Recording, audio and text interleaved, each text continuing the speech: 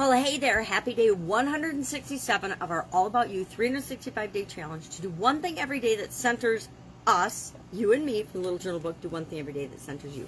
Got this up at the cabin last summer. This is the 4th year in a row I've done an annual challenge. I picked a theme for the year and found a guidebook or something to go along with it to remind me to do something every single day that creates a characteristic or a feeling that I wanted to feel more of in my life. First time I did it, it was a year plus of stretching my comfort zone. Then it was a year about love. Then it was in 2019. Then in 2020, it was a year about fun, which was perfect for 2020 because 2020 was such a crazy year.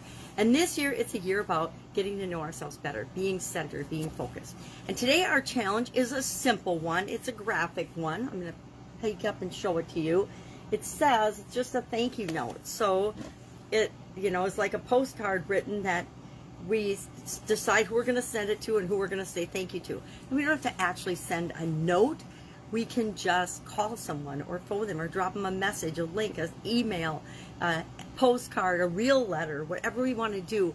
But find somebody today and acknowledge them. Thank them for whatever, for something that they've done for you, for something that they've said, for some way that they've helped you, for some way they've encouraged you, whatever it is. Thank someone else today. You can thank yourself too, but make sure that you thank somebody else. And then if you're brave, share in the comments below who you thanked, or just say, my friend, my mom, my dad. You don't have to be specific or name them, but if you really want to acknowledge them, go ahead and name them so we can like it and acknowledge them as well for helping you out in some way, shape, or form. That's it. That's our challenge today. Go out, make it a fantastic day, and I will be with you tomorrow to do another activity, read another, I don't know, I'm going to look ahead. It is a saying tomorrow. So I'll have a saying and an activity. So one thing every day, one small thing. I don't think there's a thing in here that we've done yet this year, and we're almost to the halfway point. Might be close to the halfway point.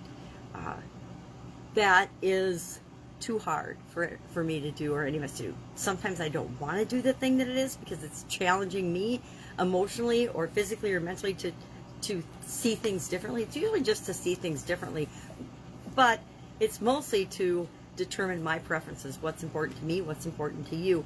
That's part of how we become centered. That's it. Have an amazing day, and I'll, of course, be with you tomorrow.